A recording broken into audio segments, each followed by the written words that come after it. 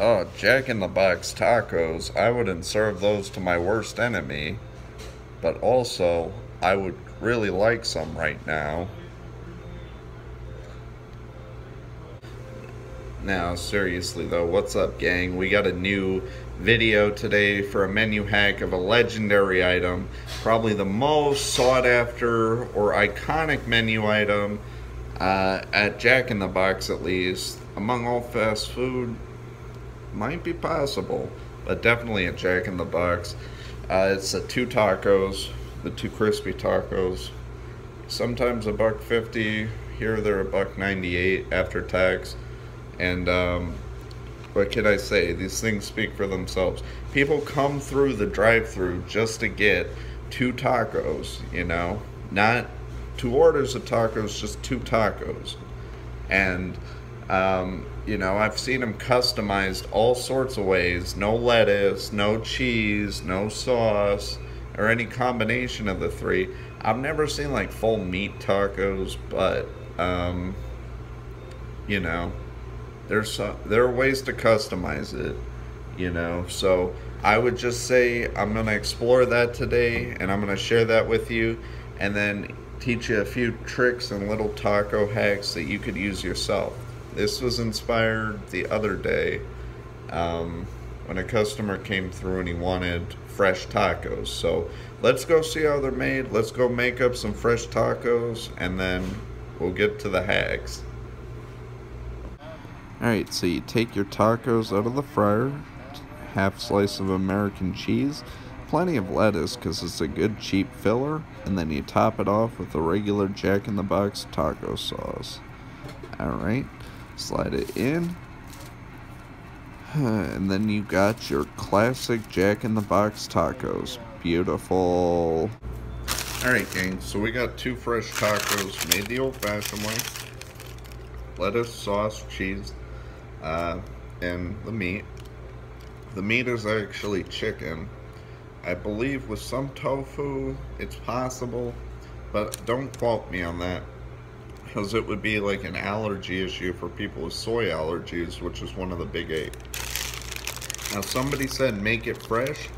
Okay, here's how you tell if your tacos are fresh. Here's a fresh one, the one I just made. It'll have a snap if you try to bend it. Now here is one that's not fresh. I'm not selling this. This is purely for entertainment purposes.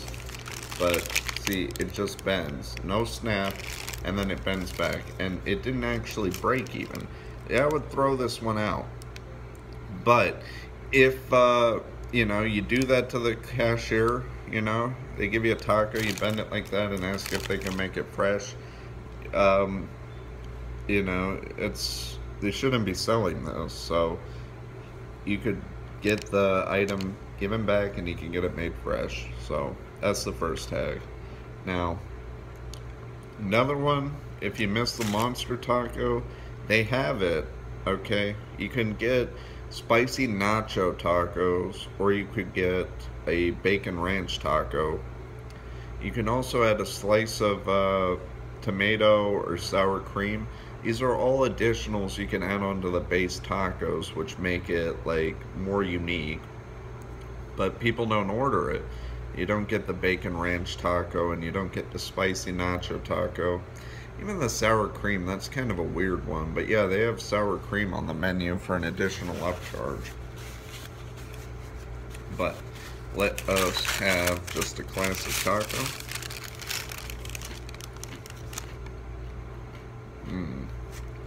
Delicious. And I've been working here for a couple of weeks now, and I still haven't gotten tired of this, as it's just so iconic.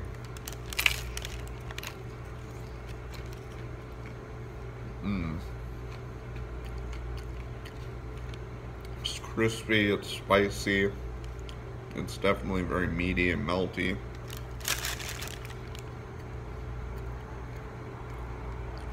It is just perfectly balanced. But let us make a different kind. Alright, so here you have the extent of the taco customization list. As you can see, they got two kinds of standard cheese, taco cheese and shredded cheddar. But if you wanted to get cheddar cheese sauce, that would count as a sauce, but you could definitely get it added as well as the ranch.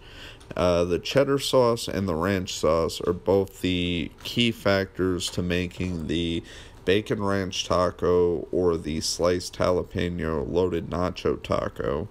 Cheese sauce and jalapenos for loaded nacho, bacon and ranch for bacon and ranch. Okay, you can add standard vegetables, which are in most tacos, onions and tomatoes, sour cream and salsa as well if you wanted that, and shredded cheddar.